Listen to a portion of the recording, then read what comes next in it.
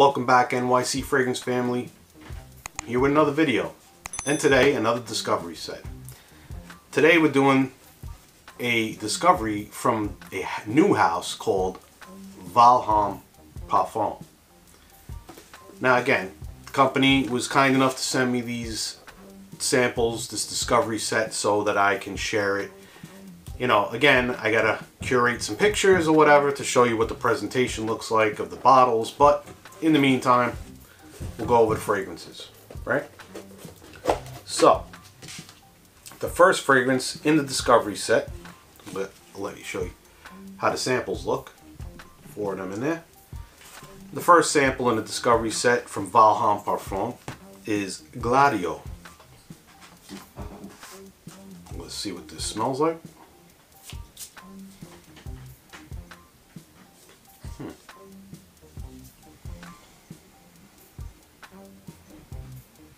So this has a very smoky, almost barbecue-like quality to it.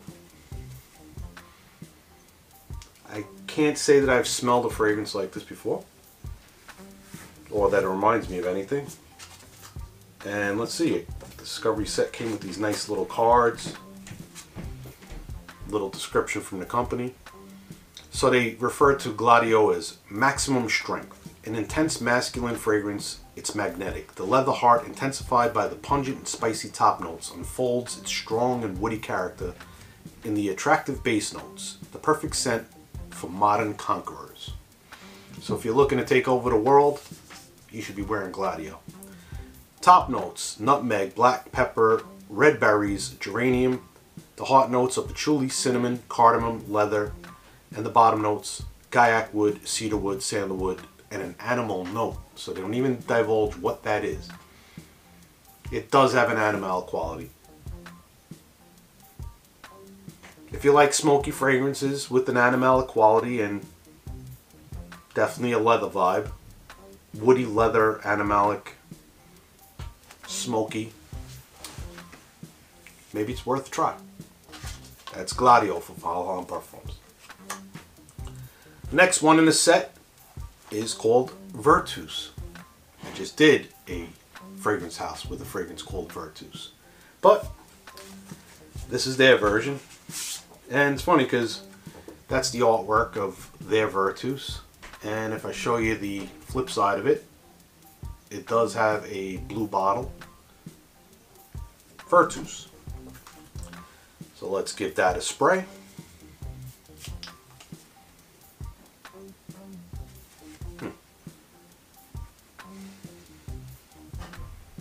Now this one kind of almost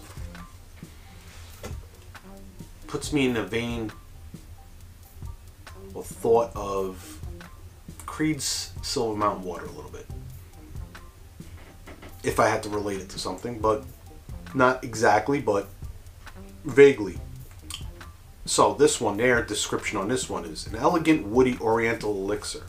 The floral top notes are intensified by the seductive accents of the spicy heart notes. Oud and incense add precious hints, evoking mysterious and intense atmosphere of warm virility, an intimate and luminous experience. Your top notes here are violet, iris, bergamot, sage, rose, jasmine. In the heart you got cedarwood, sandalwood, cinnamon, patchouli, and cloves. And in the base, you got gaiac wood, oud, amber, vetiver, white musk, and incense. I mean, it is relatively nice. I'm not going to say I've smelled really anything exactly like it. Like I said, I get a Silver Mountain Water vibe, but maybe a little darker. Now that it's drying down a little bit, I'm getting more of that vetiver. I am now starting to get the oud a little bit. Not bad. It's interesting, you know, you get to discover these new houses. You never know what you're going to get. It's going to be good, it's going to be bad. You know, there's some cheap brands just trying to get on the map and they send you stuff, and sometimes it's total straight up clones. So far these aren't, at least from my nose. Third one in the set is called Ego. Let's check that one out.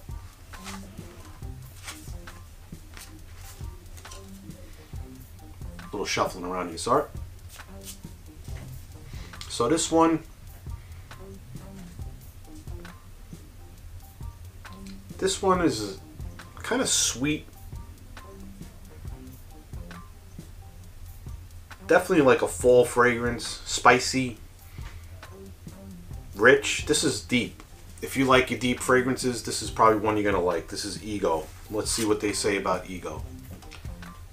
Ego is their absolute instinct. A spicy oriental fragrance, provocative and charismatic, reveals its narcissistic identity from the beginning. For a declaration of intense seductiveness, violet and rose melted into a strong sensuality of tonka bean and leather are then embraced by the animal source of labdanum and castoreum. A captivating fragrance, intensely carnal and sophisticated. So yeah, if you want that animal instinct, real in your face type thing, their description says it all for this fragrance. So on the top you have black pepper, cloves, eucalyptus, and nutmeg. The heart, you got rose, leather, violet, vanilla, and tonka. It's funny because usually vanilla and tonka you find in the base, and in the base you got castoreum, tobacco, labdanum, and vetiver. So this one is definitely interesting. Probably the most interesting of the three so far for me. Not bad. I get a little boozy quality too if I'm really, the more and more I smell it. Like almost like a tequila vibe, like agave type thing. It's interesting. Very different. Okay, so the last one in the set is called Cosmo. Cosmo. So yeah, this is their artwork for Cosmo. Here is the bottle, which is the orange bottle. I didn't show you the previous ones. I'm gonna, try to get these bottles and the pictures in the video if I remember to do it while I'm editing. So this is Cosmo. This is the last one in the set.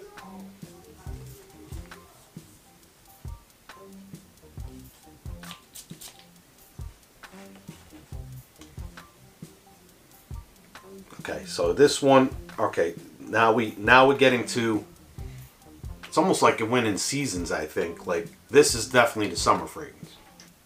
So with this last one, we're getting into the fresh territory. Cosmo. Let me go over the description on this one. This is what they call their free spirit. An aromatic fougere that celebrates the sensual journey through the nature elements.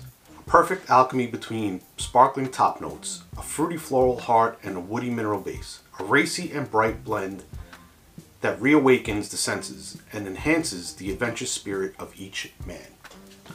Top notes here are spearmint, bergamot, melangola, mint, and grapefruit. Melangola. I'm thinking pomegranate. Maybe something, I have never heard of melangola, but I'll look it up. Heart notes, rose, lily of the valley, violet, apple, and black currant. And in the base, you got cedarwood, sandalwood, seaweed, and amber. Seaweed. I don't know about the seaweed, but I get definitely the mint and the bergamot and the grapefruit. And that's what comes out right off the bat. There is a woodiness to it. I don't get the black currant and the apple much.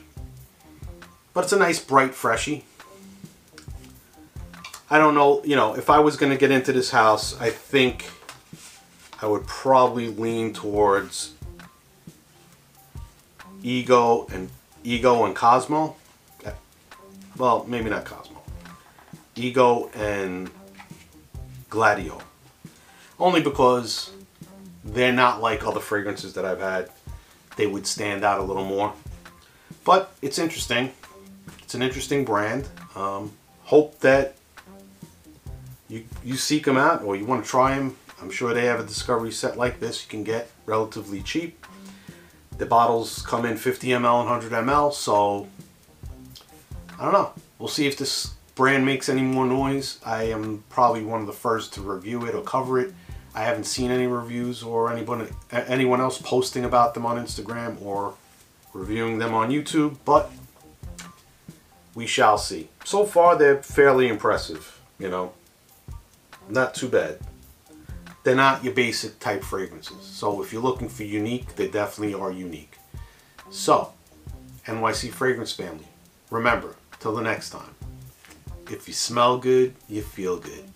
Have a nice day.